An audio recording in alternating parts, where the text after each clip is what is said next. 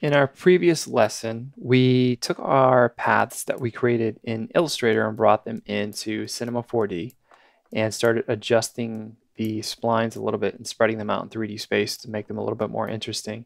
And then we traced our first light along our Mary path here. And we're going to continue with that in this lesson and create the rest of our light animations. And sort of time that out the way we want it. So let's go ahead, and what I want to do is create lights for each of our other three paths. And the simplest way to do that, the quickest way to do that, is just control drag our first one, since it has our tag already on it, and then rename it as Christmas. And then go into our tag here and drop our Christmas path into that. And then let's do the same thing for the dot. There we go. Drop the dot in there. And then last, again, for our T slash. And let's drop the T slash into that guy. Okay, so again, remember what we had to do with our the uniform intermediate points for our Mary pathway to make them uniform rather than adaptive. So the same thing applies for our other paths. So we're just going to select them all and change it to uniform. Okay, so you can see they're all tracing at different speeds, right? That's because they're going different distances, obviously, over the same amount of time. So we want to kind of time that out. For Mary, I want that to sort of ride on maybe by frame, let's do by frame 60, I want it to be finished riding on. So let's click on our align to spline tag for Mary and bring our final keyframe to frame 60. And for Christmas, I want it to start, Christmas has kind of a long way to go. So ideally, I think what would be cool is if we started our Christmas animation right when our Mary light got closest to the C here. So let's see what happens if I do that. So let's bring the first keyframe here. So as soon as that goes down, it motivates it to start along the Christmas path there. That's pretty cool.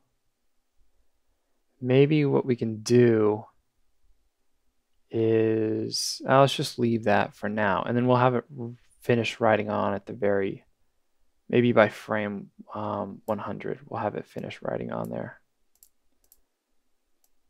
And then let's go look at our I dot here. Obviously we don't want that to come on until we have our I written out, so let's drag this first keyframe to about 55 when the Christmas light is at its at the top of the eye here. And then I only want it to take, I don't know, like maybe 5 or 6 frames to finish writing on. So that's 6 frames there. And then same thing with the T. So let's open up our T, align spline tag, bring our first keyframe there and drag this along a little bit. So there we go. We have the whole thing writing on semi-progressively. Christmas just writes on super fast. I don't really like that so much. So let's go ahead and adjust our Christmas animation. Let's bring this first keyframe back quite a bit, maybe to like frame 10, and see how it's still pretty quick here.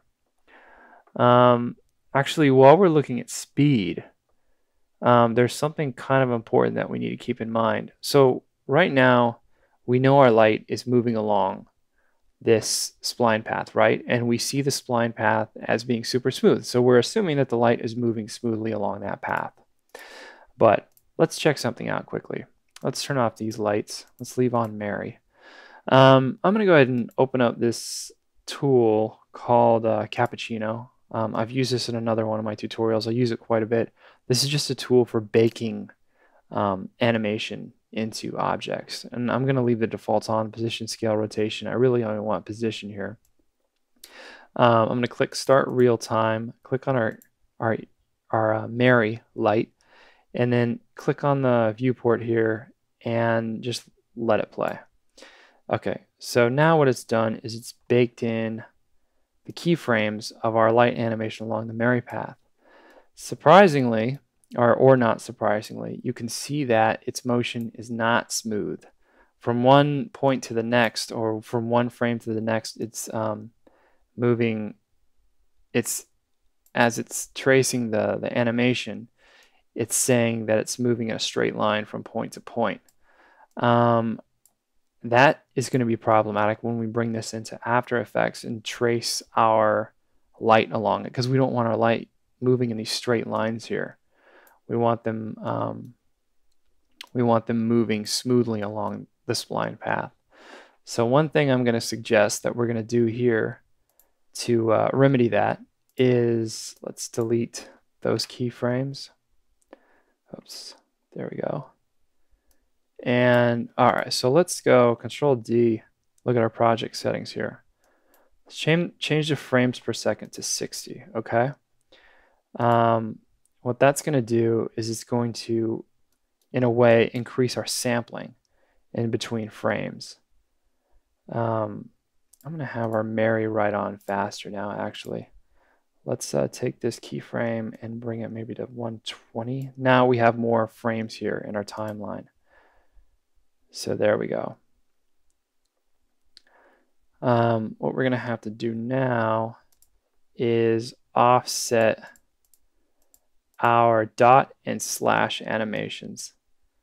So there, because we adjusted our Christmas animations and never adjusted the dot and slash animations. Let's see here. So there, right there, it should start. Okay, there it starts, and then the T should start about here. So let's look at that again. Bam. Okay. So that's pretty cool there. I'm actually going to speed up Mary a little bit more. Let's bring the last frame to frame 100. There we go. Okay, now let's go ahead and open up that cappuccino utility here. And let's see what kind of motion we get now. Oops, start real time and then go. Okay, so you can see it's quite a bit smoother. It interpolates it much smoother. There's still a little bit of jaggedness there, or it's not quite as smooth. So what we can do is Control Z. There we go. And what we can do is actually take all of these keyframes here and spread them all out evenly. Let's bring it all the way to 300 there. Okay, so let's grab Mary again and go ahead and trace it out. All right, so that's smoothing it out quite a bit. I think that's enough for our purposes here. It gets the point across. I think we can probably actually smooth it out further in After Effects too. So keep that in mind. These are going to be baked and brought into After Effects as keyframes, so we can actually smooth those out in After Effects as well.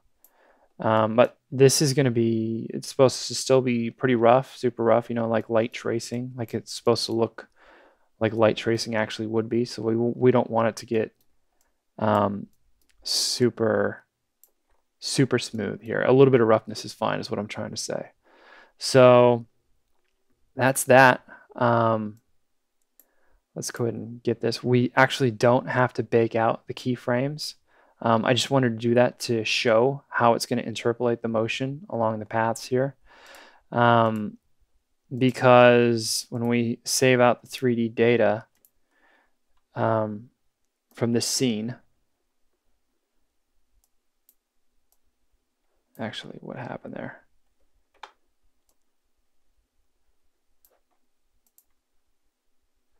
Oh, it deleted that keyframe as well.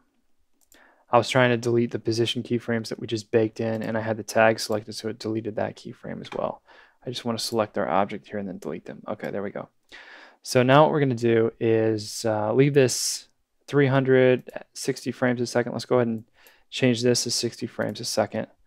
And then we're going to save out, go to output, make sure this is all frames, and then go to save.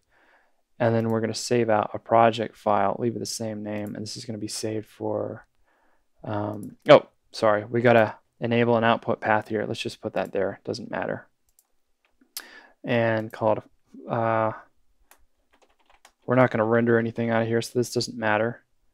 This is just to make it so we can save out our 3D information for our scene. Click save, and bam, it should have saved out all of these. It should have made automatically keyframes for each of these lights, and we'll see that in a second when we open this up in our next lesson in After Effects and start looking at what we have there and see how we can use these lights within After Effects.